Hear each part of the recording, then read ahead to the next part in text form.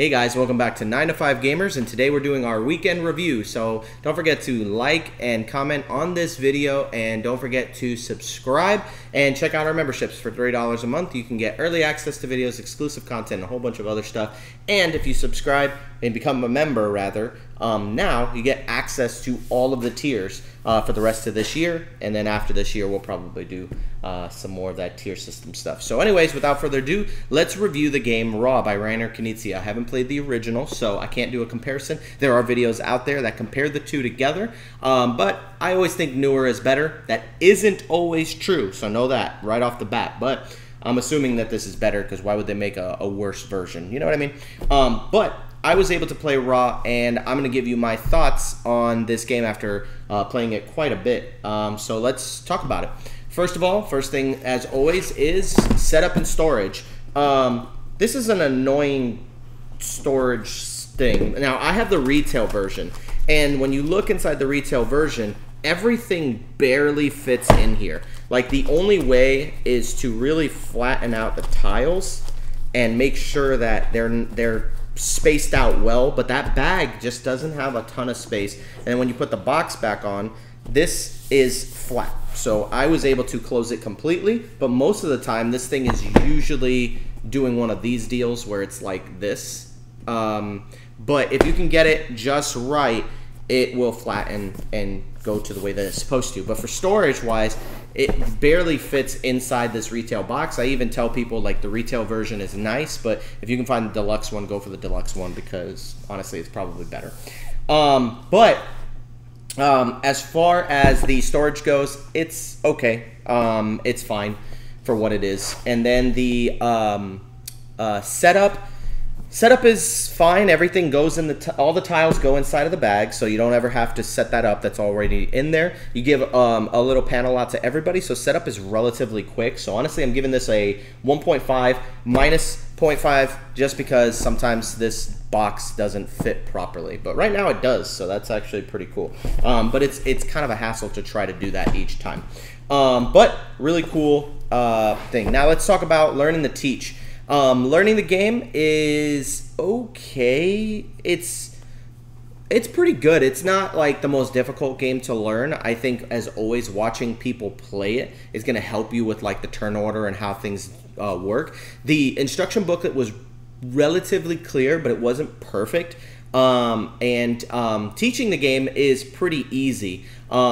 Even though, like, for me, I've taught the game and I've played it at 3, 4, 5 players. I think playing at the maximum player count is usually pretty good, but I think 3 or 4 is where it plays best. 5 is fine. It's just there's a lot of times where stuff is happening, and by the time this thing gets back around to you, but yeah, it wasn't hard to learn, so that's another 1.5 for that. Artwork, visuals, components. This game is beautiful, and everything has like a linen finish. Even the cardboard has like a linen finish to it, and everything feels like papyrus, which I think is really, really cool. I even think the rule book feels like it's made out of papyrus. Like they went heavy linen finish on that rule book. And I made the mistake of putting the rule book on top of the game, like on the top of it, instead of on the bottom flat with things on top to flatten it out, and it got all dented and creased, and I literally can't get those dents and creases out of the rule book. So you want to take care of that rule book, because that linen finish, and it's very thin paper. But artwork, visuals, everything on this game, I give it a 2, because it is really nice, and the component quality is great. Cardboard tiles starting to get a little bit scratched, but that happens with all cardboard materials. That's why I highly recommend getting the deluxe version, because you'll get plastic tiles, and the plastic tiles are going to be a lot better than the cardboard ones. But the cardboard ones are really nice cardboard, so you're getting a heck of a deal. You got that big chunky Pharaoh thing in there. I'm gonna go ahead and take that out so you guys can get a look at it. I don't know why I keep it in the bag. I don't even need to put it in there, but this thing is gorgeous. Look at this guy. Oh, sorry, hold on. It's like focusing in on me. Look at that. Look at how chunky this thing is, man. That is a chunky boy. So this is the raw statue that you get with the game. Every copy comes with that. And then also the bidding tiles are really, really nice. So you guys can get an idea of what those look like. These are the auction tiles, and then on the back side it is blank, and then has a number on this side, which these are really nice, thick, same material like that wood, and they have like a nice clickety-clack to them, which I love. But yeah, component quality is fantastic. I'm giving it a 2 for visual components, artwork, and all that good stuff. I give that a 2. Now, I did talk about the tiles, so that way you guys can see some of them. These are what the tiles look like. They do have that really nice linen finish to them. Like, you can feel the texture on them, and you can kind of see it through the screen. And then they all have the same back. But they all just belong in the bag, just like this. And then there's the raw invocation. But yeah, like I said, these things after a while are going to start to show some signs of wear and tear. But for right now, mine's is a relatively new copy. And then this is the bag where all the tiles go into, and that's a really nice print. Only thing I don't like is that the bag doesn't have like the round bottom, the flat bottom. With the flat bottom, this thing will sit really nice, but for the most part, you pass it and it can like tip over and stuff, depending how the contents of the bag have shifted over time. And then these are the player boards, which are beautiful, like the artwork. Dude, everything in this game is great. If these were dual layer and had that spot for that, that would be awesome. But honestly, I don't think this would even fit dual layer. I think it's just fine just the way it is. It doesn't even need dual layer, to be honest. But it looks good, man. I think everything in this game was really well produced. That's why it gets a 2 out of 2, just so you guys can see some of the components that come with it. Now, let's talk about gameplay and mechanics. Raw is just a great, mechanically, it's just a great game.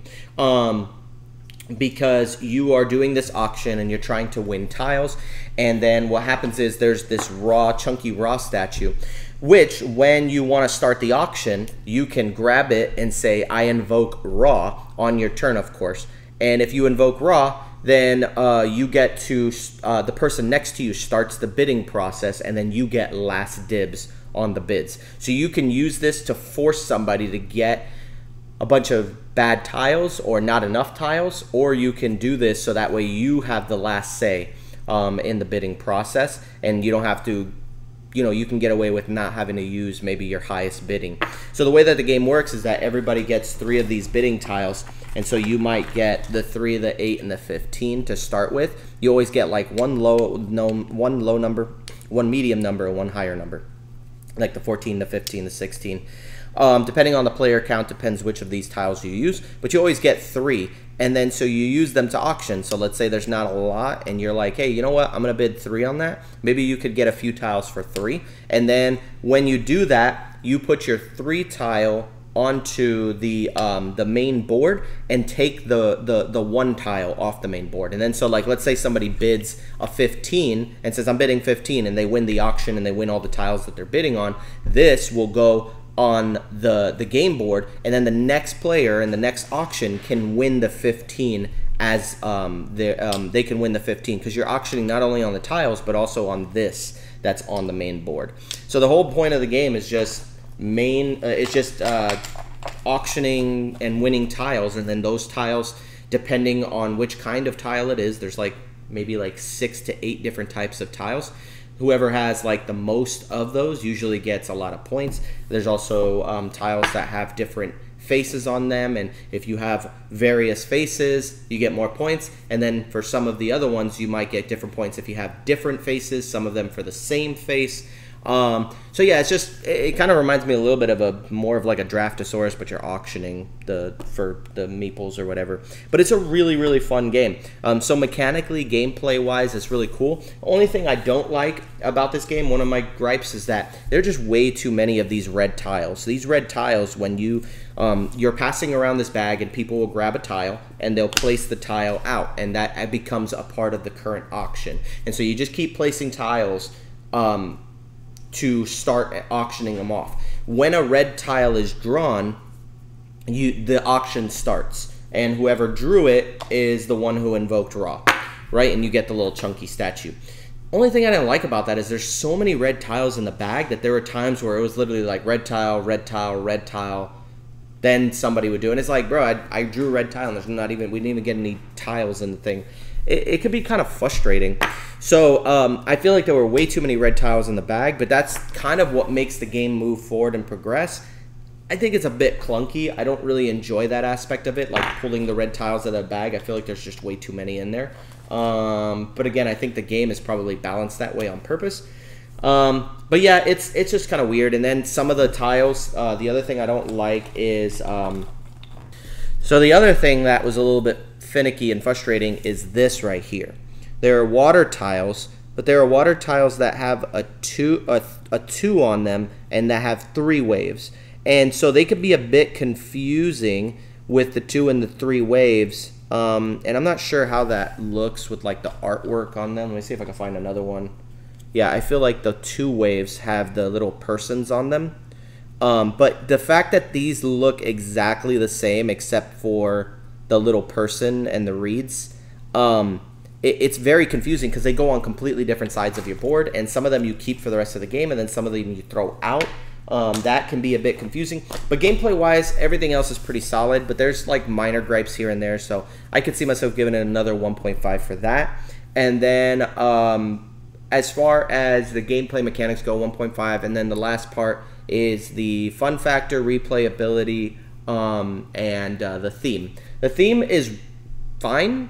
I mean, the theme is really well implemented as far as artwork goes, but as far as the gameplay goes, there's literally no theme. It's just an auction game. It could have been anything. It didn't have to be Egyptian themed or raw themed or whatever. So the theme is like eh. The replayability is good. Like I find myself saying, hey, I would love to play this with a group of people, but I feel like it's not going to be a game that a lot of people are going to want to come back to. I think they'll play it maybe a couple of times and then go, I'm good, I don't want to play that game. I can see the replay value of it goes down a lot. There's nothing that makes the game different every time you play it other than the tiles that you get, but those are completely random anyway, so it doesn't even matter. Like, replay value on this game is relatively low. I think you'll play it a few times and then get the basic gist of it and go, yeah, I don't know if I'm... This is like a game you'll whip out every once in a while. And it's not like a party game where you can play with a lot of people. It only plays up to 5. So it just doesn't have that replay factor for me that I think this isn't a go-to game. Is it fun? Absolutely. You'll get a lot of fun out of it for maybe a couple of months or a couple of playthroughs before you go, I really honestly don't need this in my collection. And there are a ton of other auction games that are really good that have a ton of replay value because every time you play it, it's very different when you play them. But this is just okay replay-wise. Theme is okay.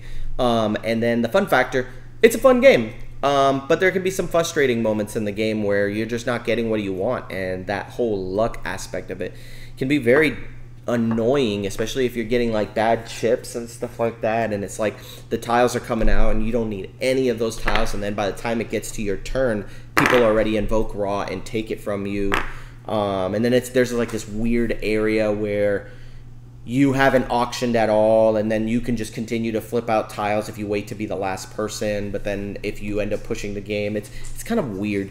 So I would give it like a 1 for fun factor, replayability, and theme. I feel like it's like at a 1. So I would say the 1 and the 2, the gameplay, the art and visuals is a 2. The gameplay is like a 1.5. So between that, it's a 3. And then you've got another 3, that's 6, plus the 1.5. So it's like a 7.5 for me. I think that's relatively close to where it should be. It's somewhere between a 7 and an 8. For me, it falls under the 8 category, just because it's fun. It really is fun. But I just don't find it I don't think it's a game that's going to last in my collection very long. But it is a very, very good game. I thought it was well put together. It plays in a decent amount of time. The higher the player count, the longer it can go. It can go from like an hour to an hour and a half. It says 30 to 60 minutes on the box, maybe. But by the time that bag gets passed around the table, it was at one point where I didn't even want to use the bag. I just put the tiles in the center of the table and people would just grab from there. Yeah, you got to set it up right too. It's kind of weird. It was good, but I just don't think I'll find myself going back to it consistently enough that it'll stay in my collection for a long time. But it's a great game. So 7.5 from me. Good game. I think it's well implemented, but just not one I don't think that'll survive in my collection very long. But you tell me what you think of Raw. Do you enjoy the game? Do you like the chunkiness? I don't know. That's up to you guys.